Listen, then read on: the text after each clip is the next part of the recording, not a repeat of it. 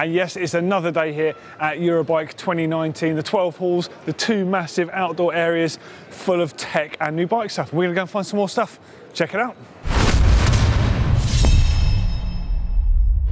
I often reference Kona bikes on the GMBN Tech Show, on our weekly news show.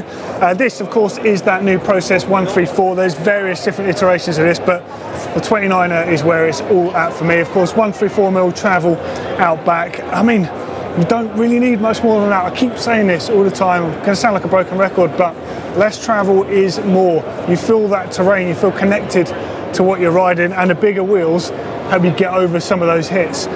Really impressive bike from Kona. Looks fantastic. The geometry is really good. Single pivot linkage activated there. They've got it absolutely nailed. Now, I especially like this because it's slightly bigger travel than the Process 111, which was one of my all-time favourite bikes. That, of course, was 29-inch wheel. I had 120 on the front and I had 111 out back.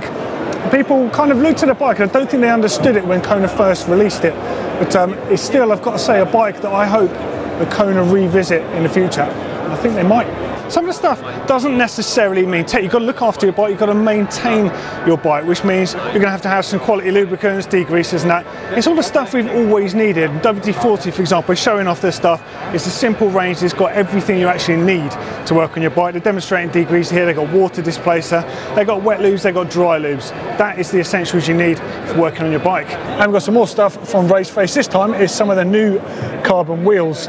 So they're 800 euros front, 900 euros rear for a set. These are actually 36mm carbon rims on here, so these are ideal if you're running wide trails, so 2.5, 2.6, or even up to the bigger size tyres if you really want to run them out there. They're nice and light, they come in boost and super boost, all of that stuff. XD driver and regular Shimano driver bodies on them. And you guessed it, as a Raceface, you can customise the decals on the rims, so you can go all in with the colour coordination. It's definitely something we saw a lot of a few years ago, in particular with the whole NV and Santa Cruz thing. A lot of colour coordination going on there, but it's kind of tailed off a bit. But there's definitely a theme of bringing colours back again here at Eurobike 2019. And of course, you know us here at GMBN Tech, we love riders of the future, the riders of tomorrow.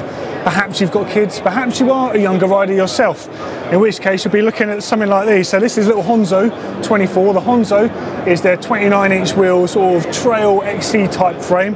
But this is like the kid specific one. It looks amazing. Little tan wall tyres.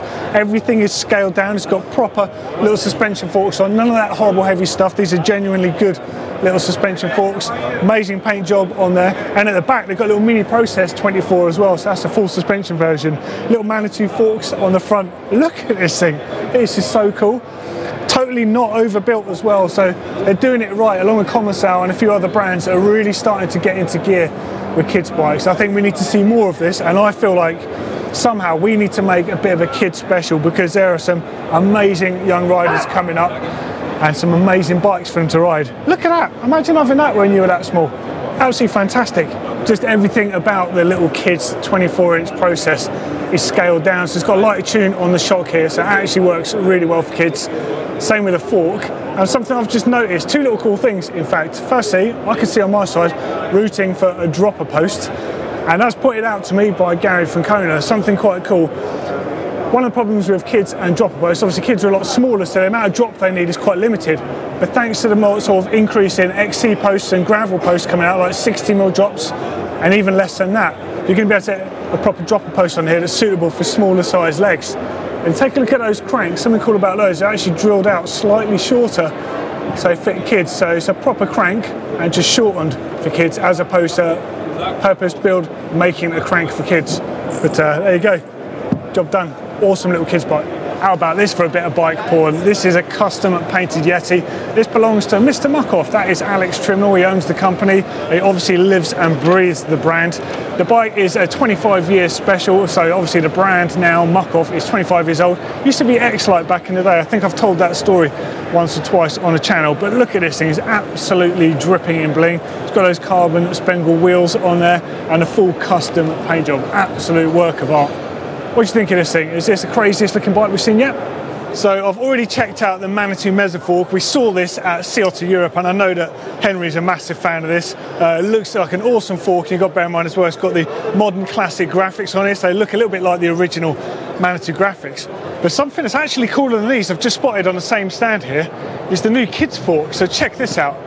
This is called the Machete J unit, and this is a fully featured kids suspension fork, available in 20-inch and 24-inch compatible versions, internally adjustable travel, 100 to 120 mil, reverse arch on there, adjustable compression, adjustable rebound. That is a proper kids suspension fork at last. That is going to be making a lot of kids very happy. And going along with that is another kids-specific component here. Classic Answer Pro taper bars here, basically. But look at the diameter of these. These are tiny. So these are 15.5 millimeters, whereas normal bars would be 22.2. So that is a 22.2 shim, so it can accept regular brake levers, but the grip size can be smaller. So the grip is actually a 22.2. Perfect for small hands. That is amazing. I love that. Loving the fact there's proper kids componentry coming out. J unit. That's the one to get. As you probably noticed, I'm stood in front of I'm stood behind, in fact, another downhill bike. So this is the Phoenix downhill bike. So this is the 29-inch wheel version. This is brand new. Moves around that DW link system that Pivot bikes are quite famous for, actually, for working with that from the very beginning. It's definitely one of the best incarnations of this system.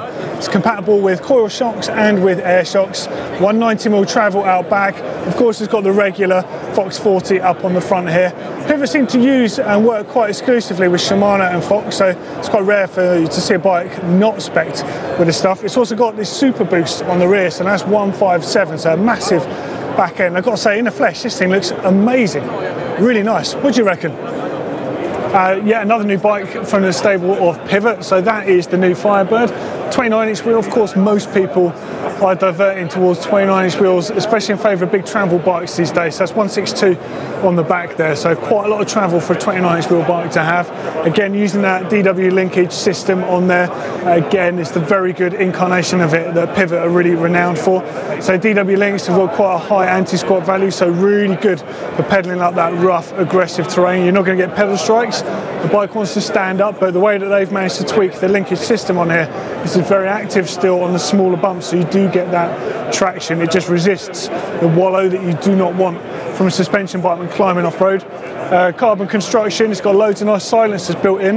This is something we're starting to see actually on a lot more bikes, is much better rubber incorporation into the frame design. So out of the box, off the shelf, whichever way you want to put it, as soon as you get on the bike, it's silent, really, as they should be. We don't want bikes to be clattering around, and you certainly don't want your chain to be taking away any paint off that frame.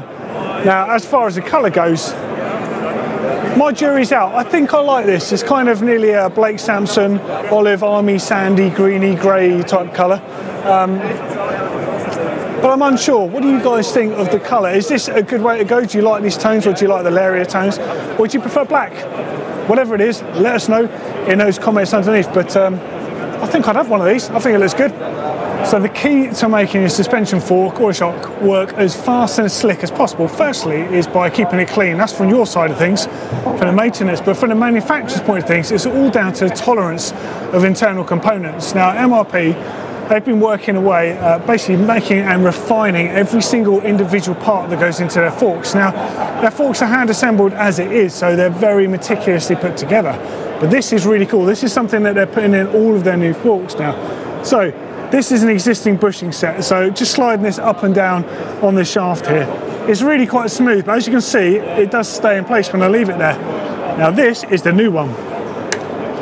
There is no friction there, and you don't need to be a genius to work out just how slick in action that is going to perform out on the trail. That is going to be an incredibly supple fork, so that's really cool as a sort of a working update to what they're already producing. Now, just above me here, you might also see this. What you can see here is a ramp control unit. So this is sitting on top of the fork here, the little orange dial, as you can see. And the idea is, as well as adjusting the air pressure of the fork, you can tune the ramp control towards the end of the travel, how you want it to feel. In addition to that, now you can now add on volume spacers to these, so you can completely change the air chamber characteristics of the fork. Now, this one is exclusive to this fork, the Bartlett, but you can actually do it now on the regular ramp control cartridges. So again, just to emphasize that, this is the dial that you adjust that ramp control with. You inflate the air through into the fork, chamber goes straight in. This basically acts as a slave unit. And you can also add tokens on the bottom, so you can completely tune the way your fork feels by using that. more cool kit from MRP. Okay, so it does say EMTB, however, it is a Marzocchi Z2. I remember when these first came out in 1997.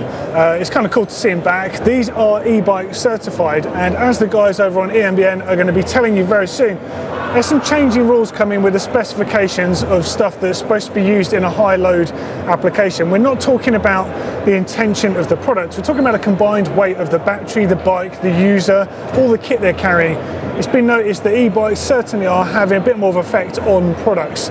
So one of these is going to be e-bike certified soon, and you're going to see this with more Marzocchi products and more Fox products. My guess is the rest of the market are going to follow suit. And this, thankfully, is the normal mountain bike version of the Z2. Again, the Z2 originated back in 1997, and the original one had coil springs, so twin coil springs in there, and it had adjustable compression and rebound on it, and it was an open oil bath fork. Alongside the Z1 bomber, the Z2 was one of the best forks ever made. Certainly in that generation, it really changed the way manufacturers approach. So I'm super pleased to see this back. It's available in loads of different options now. So available in 27.5-inch compatibility, 29-inch compatibility, and up to 150mm travel. So down to 100mm travel there, and you've got different offsets available. So stoked that they have teamed up with Fox to make all of this possible, and I love the fact that Marzocchi genuinely is back. Well, there we go, that's another day of tech hunting here at Eurobike 2019. Checking out for today. Let us know what you loved in the comments underneath. Don't forget to give us a thumbs up, hit that notification bell, and every time we upload another video, like tomorrow, you'll get a little buzz come up on your device and tell you. And for a couple more videos, click down here to see what we found on day 1, and click down here to see what we found on day 2. Eurobike, over and out. Ta-ta.